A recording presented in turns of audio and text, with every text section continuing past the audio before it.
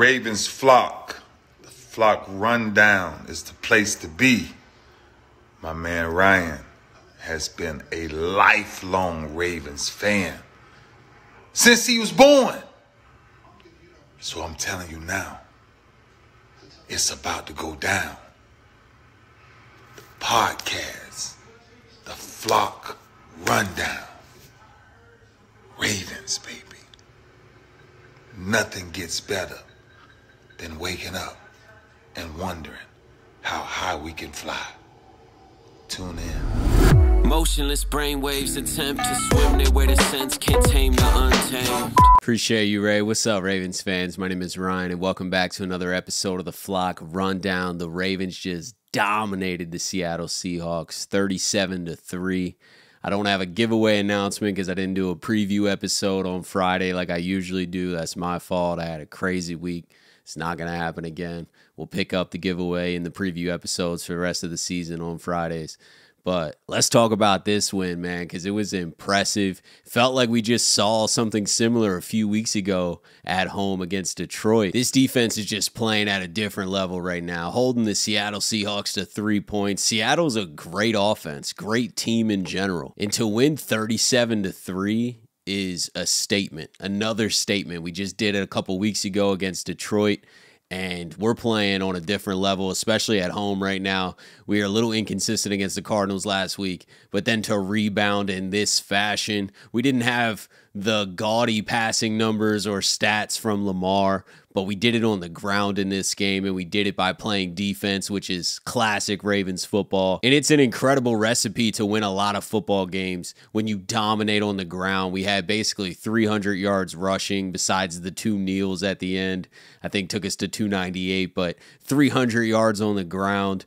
Keaton Mitchell, breakout party, a star is born. We've been talking about Keaton Mitchell for a while throughout the offseason, the preseason, hearing all the training camp hype, and then in the preseason, he looked dominant. He obviously got put on IR, designated to return, and then we saw a little bit of him, but he got hurt again. He was dealing with a hamstring, so he just wasn't really himself and wasn't able to play. And then he gets his opportunity today and goes for 140 and a touchdown. That's crazy. Gus puts in another 2 touchdowns.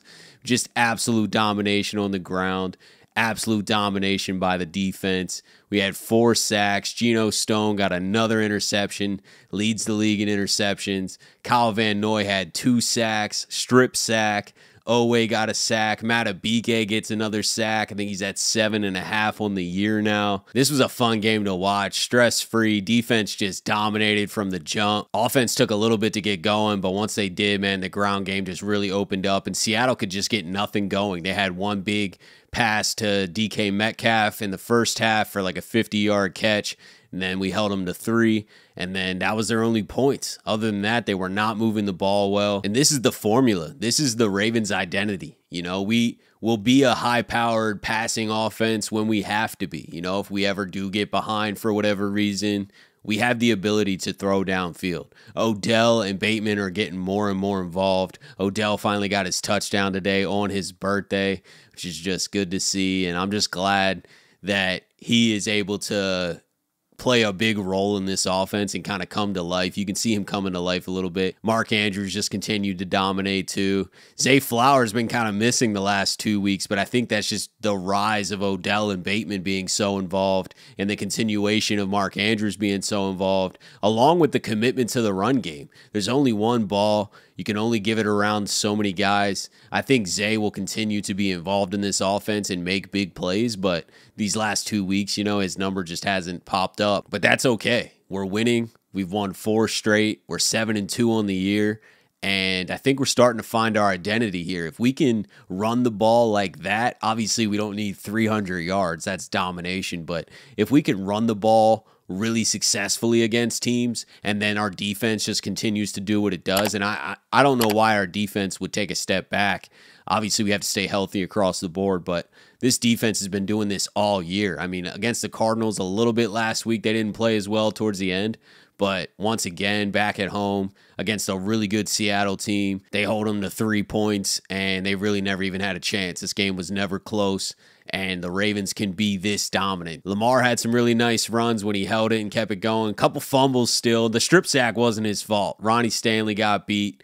We can have a conversation about that on a different day. Ronnie's definitely not playing prime Ronnie Stanley football, which is definitely concerning for how big of a contract he has and how big of a role he plays on this team. I still think he's a great football player, and he still obviously has time to really string together some dominant play, but I'm starting to just believe that we're not probably going to see 2019 prime Ronnie Stanley maybe ever again, but that doesn't mean he's bad. It just, we have such high expectations. He has a huge contract, and with that comes the expectations, right? Ronnie Stanley's been an all-pro player, so I expect him to perform well consistently. We're not always getting that. He definitely was at fault for that strip sack, not Lamar. There was another fumbled exchange with Justice Hill again. Just got to clean that stuff up. Odell fumbled. That was a bad fumble. Was kind of holding the ball out here like that. So just little things like that can keep the opposing team in the game. You know, we saw that so many times against Pittsburgh and the Colts. So those 2 losses is because we beat ourselves. But even with those errors and fumbles, we dominated today. We can always clean those up. I love what I'm seeing from this team across the board. This defense is playing at an all-time record-setting level. This is the best defense we've had in Baltimore in a long time. Huge shout-out to the coaching today as well. Mike McDonald, Todd Monken, Harbaugh had these guys ready. I thought the game was called well on both sides. On offense, we called a couple screens on 3rd down, which I just can't stand to see, but I think they're just trying to get it to go. And it's also conservative, right? When you have a lead, you got to kind of change things a little bit because you don't want the turnovers to lead to another team sticking around or coming back. But that didn't really happen in this game. I'm just saying, wish we would stop with the screens a little bit. But other than that, man, great calls from both sides. Mike McDonald, unfortunately, is going to get a head coaching job. I don't know if it'll be next year, but it's coming soon. He has this defense playing at a different level. But hell of a game. We got a nice home stretch coming up. Not going to be easy. We got Cleveland and then a quick turnaround to Cincinnati, both at home. Obviously, they're division games. Anything could happen. But the good thing is the majority of these games are at home. I think we only play 3 road games the rest of the season. So advantage to us in that category. We're 7-2. It's a hell of a start to the year. It's crazy too, man. Those 2 losses should have went our way. You know, like we gave the Steelers 30 chances to win that game. They finally did. And then the Colts game just getting just so sloppy, screwed at the end. We should be 9-0, but it is what it is, 7-2. And having Keaton Mitchell break out like he did today, I feel like gives us even more of a weapon. You know, it's like another player added. It's almost like we did get someone at the trade deadline because Keaton, we knew Keaton's potential, but he wasn't playing. He definitely wasn't playing at this level or impacting the game at the level that he did today. So now I think he's going to be tossed in a lot more. And that probably means a diminished role for Justice Hill, but it is what it is. Keaton goes out there and dominates. But let me know what you guys thought. How hype are you? How confident are you in this team moving forward? What do you think we still have to work on? And I appreciate you guys, as always, for tuning in to another episode of the Flock Rundown. Have a beautiful rest of your day, and I'll talk to you guys next time.